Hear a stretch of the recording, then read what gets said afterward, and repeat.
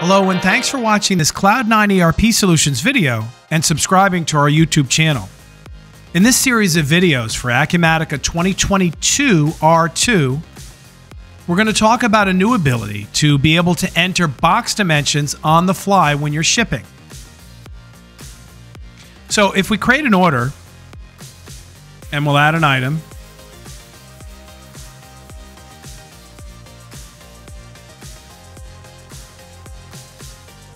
and now we create the shipment.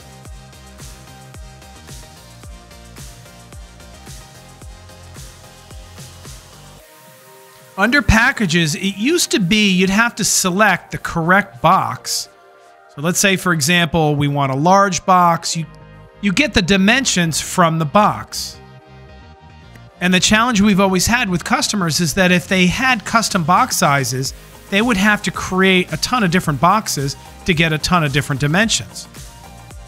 But now, if we remove this item, you have the ability to change your length, width, and height.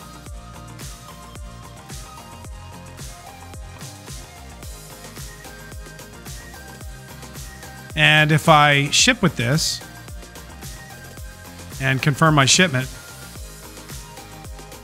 you can see now we have a tracking number and we have a label, and it's all based on these new dimensions that we updated. You can see that FedEx converted this into inches. It's what they want to see. If we go back, you'll notice that we had it in centimeters. And just for clarity, if you go into the company's profile, and we'll open up our products company. Here at the bottom right-hand corner, you could see the linear unit of the measure.